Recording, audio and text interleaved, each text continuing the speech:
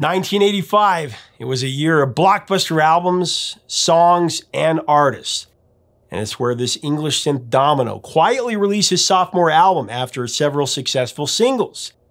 This is where he released his synth-pop masterwork. And up next, this 80s icon tells us how he conquered the American charts with this standard. He had the inclination to re-record it with a famous drummer. It was in a long-shot bid to bring his music to the masses, and the story's coming up next on Professor of Rock. Hey music junkies, Professor of Rock, always here to celebrate the greatest artists and the greatest songs of all time. You know, if you love to spin the black circle, as in vinyl, make sure to subscribe below and check the box so that you always get our latest interviews. We have some great ones coming this year. And to make sure that you check out our behind-the-scenes series from our live events, and that's only on Patreon. The link is below. We also have our new merch. 1985 was a big year in music. You know, We Are the World by USA for Africa featured many of the biggest artists of that time to raise money for Ethiopia.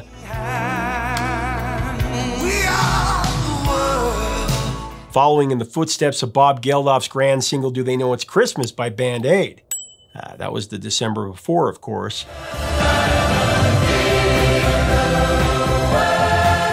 That turned into the extraordinary concerts for Relief, Live Aid that very summer, with the biggest bands and artists worldwide playing to millions across the globe.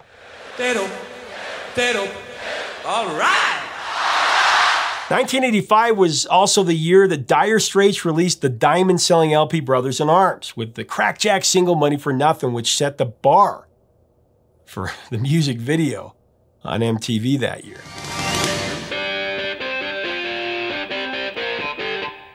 Of course, David Lee Roth left Van Halen after their own diamond-selling album, 1984, had ruled the year that it was named after. He released the EP Crazy from the Heat. While Van Halen settled on a new lead singer and they got to work on their own album.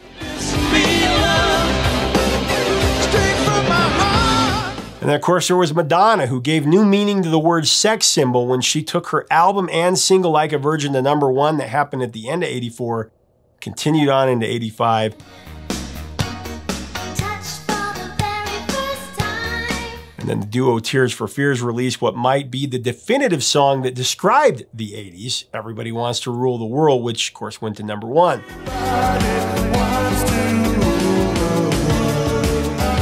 Bryan Adams also rocked '85 with the #1 hit Heaven, coming from his multi-platinum #1 album, Reckless.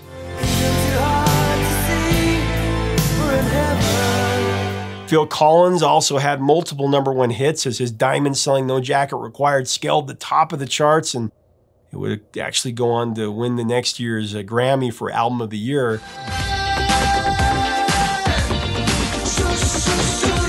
Whitney Houston released her debut album, which would set her up with several massive hits from the set, including 1985's #1, Saving All My Love for You.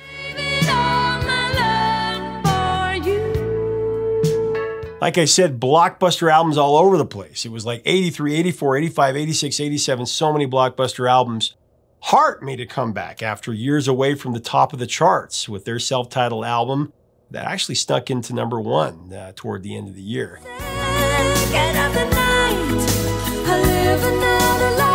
Themes to movies and TV shows also dominated, with Miami Vice's soundtrack taking the top spot for many weeks, while the theme by Jan Hammer went to #1.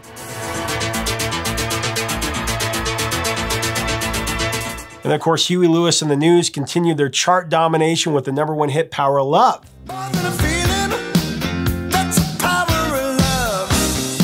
From the Michael J. Fox blockbuster Back to the Future, for my money, one of the greatest movies ever made.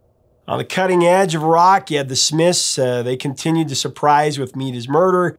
The Cure had In Between Days and Close to Me from their opus Head on the Door, and catching up with Depeche Mode, the singles collection, that kept the Outcast's spirits at sea level, if you will.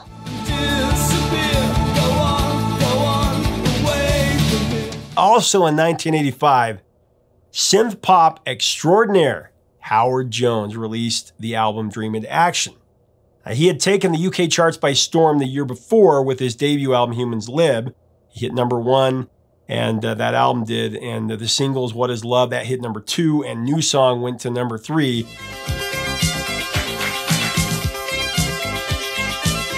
Both of those songs also made a dent in the US Hot 100, and HoJo was primed for breakout success here in the States.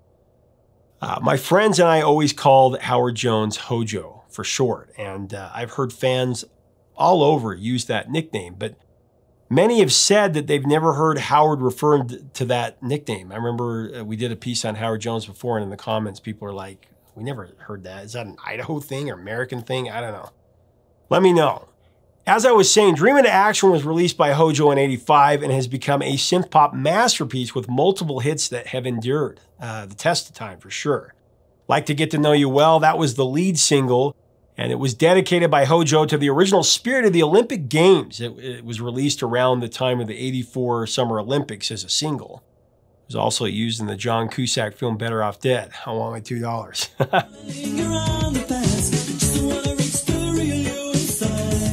It went to number 4 on the UK charts, and it received rampant radio play here in America. Then came the song that would put Howard over the top in the States. Things Can Only Get Better. It's such a feel-good song. And that sing-along chorus, it connected with listeners all over, and HoJo went all the way to the top 5, up there with the likes of Madonna and Prince, staking his claim as the solo synth-pop giant of modern music.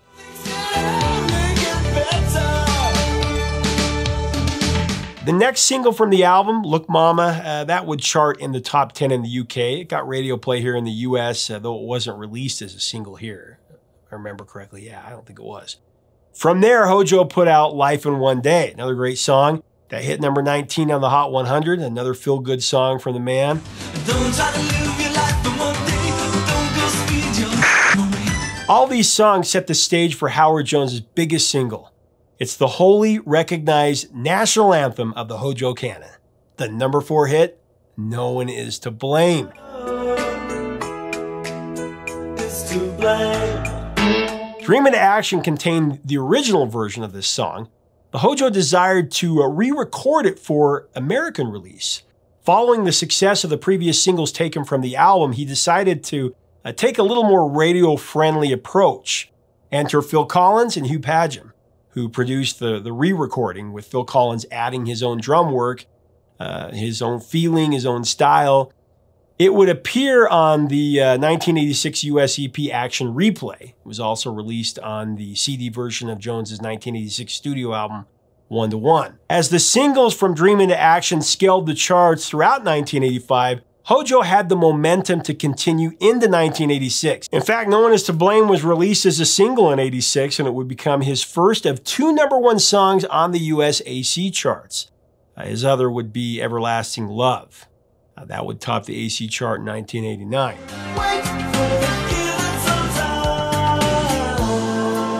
No One Is to Blame also went to the top 10 in Australia and number 16 in the UK. It's just a perfectly crafted song. I love both versions for different reasons, but I'm going to let Howard tell you the rest of this story. This is from several interviews that we've done. Now, before we get into it, I do want to thank our sponsor, Zenni Eyewear. If you need a new pair of glasses or sunglasses, click on the link below. Zenni glasses are quality and very cost effective. And the best part is you choose your look, the style, the color, the shape, everything. Here's Howard Jones with the story of No One Is to Blame. I think it's quite a complex song because it means a lot of different things to different people. And it evolves. Yeah. You know, my sort of understanding of it. I was doing record promotion with the guy from Elektra Records. He was a great guy, really lively and fun. We were crossing the road to go to another station. He said to me, "Yeah, hey man, what do you think of all the amazing women here in San Francisco?" And I said, "Well, you know, they are amazing, just like women all over the world. They're amazing. But I'm very happy with my Jan." And he said, "Yeah, you can look at the menu, but you don't have to eat." So that was like, I know that's probably quite a common phrase here in America. It wasn't to me as an Englishman, but I led a sheltered life. I did. So I hadn't heard it, but the way I used it in the song isn't quite the same. You can look at the menu, but you just can't eat. No. It's a very different But take it kind on of started you off, right? Yeah. And you had an idea of where you wanted to go with that. Yeah, but you know, it's about that. Okay, it's in all of us to want these things, and this song can be, you know, a big part of it is infidelity, I suppose. Yes. You can want those things, but if you do, and if you go for it, you've got to be prepared to pay the price for it. So, you know, it doesn't come without a cost. So the song explores that whole idea, you know, of frustration, but also acknowledging that that's what we are. You know, we're human beings, and we are attracted to almost everyone. Yeah. That's actually our nature. Right. But then, if you want to form a very close relationship with somebody, it has to become a bit more exclusive, if you want, or not, you know. But it's like you have to make those decisions. So the song explores all that stuff, I think, you know. Now that I feel I can articulate it better now than I could when I wrote it. Because you've lived it. I mean, you've had a wonderful marriage. Yeah. A very long marriage. Yes. Nearly 40 years, really, I've been married, yeah. I feel very fortunate. Which is very unique in the entertainment world. It or is. in the world altogether. Yeah. Right. And you know, and it's not the only way to, you know, people, No. you know, I mean, Sure. it is one way, and it's worked really well for me, and I always think, you know, reflect on that. But it's interesting because a record executive told you, oh, well, that's a great song. It's a B-side, right? That's right. Yeah, I played the song to him in his office, because he had you know, it was the days when record companies had pianos in their offices. Played it to him, said, oh, that's a B-side. And I said, I really think this song could do well at radio, especially in America. And they did, you know, and I say to people, you know, you've got to believe in your own work. You have to say, no, actually, I really believe in this. I think it could be good. And they did release it, and it was my biggest song, really, in America. Yeah.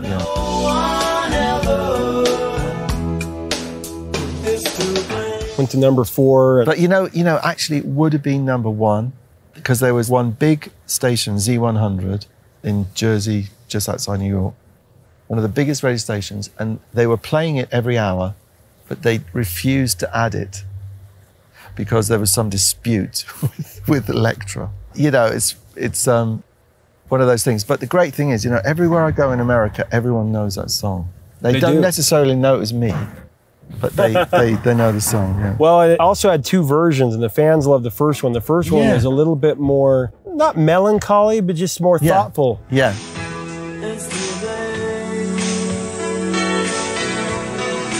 The second one, though, Phil Collins and Hugh Padgham produced. Yeah. And Phil sang background vocals on it. Yeah. Tell me about that experience. I knew Phil because I worked with him on, you know, the Princess Trust stuff. Yeah. So he did it over a weekend down at Genesis Studios, and I think it turned out really well. I mean, there's so many things to say about it. I mean, that percussion loop at the beginning.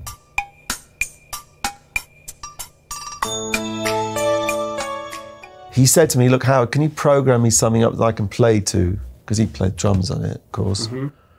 And so, Phil Collins has asked me to program up a drum machine loop. I spent like a whole week working on it. So that it was like, and it then became one of the biggest features of the song, which is interesting. And I had people come up to me, you know, big record company people saying, oh man, that percussion loop at the beginning there, that's amazing that Phil Collins did that. No, that was me. Sorry, but that was me. That's great. Aphrodisiac came and sang on it as well, and it was just, I did the piano part in one take, very first take. Hugh and Phil just couldn't believe it, but it was right, you know, everything fell together so well, and Hugh did a brilliant mix, and, you know, Phil's trademark drums, you know. Oh, yeah. You know, it was a killer, really. It really was, and I love both versions. Yeah. Because they both have a different vibe, yeah. Feel and vibe, yeah. Now, I love your version that's on Perform.00, where you're from Munich, Philharmonic. Oh, yes. I mean, that's incredible. Tell me how that came together. Well, it was really because we were releasing some records in Germany, and the record company was a guy who did a lot of work with big orchestras, and that was what he did. He said, "Look, can I put an orchestra on?" I said, "Yes, that'd be nice." Yeah, and it's a great version, isn't it? Yeah, it is, and it's been covered many times. Katrina Carlson had a version that did well in the American charts.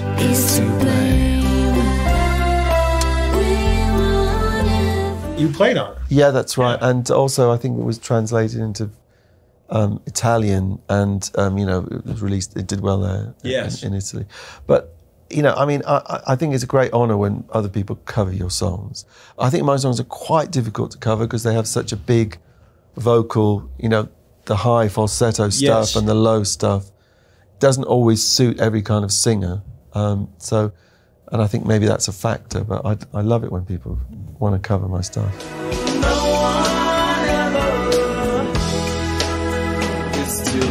This song definitely should have been a #1 hit. For your information, the week that No One Is to Blame peaked at #4 in the Hot 100, it was July 7th, 1986, to be exact. The top 3 songs above it were Who's Johnny by El DeBarge at #3.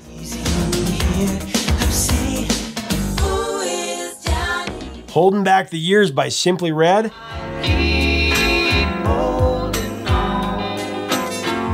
And There'll Be Sad Songs to Make You Cry by Billy Ocean. There'll be sad songs to make you cry. As Howard said in the interview previously, had Elektra Records not been in a dispute, No One Is to Blame might have been #1.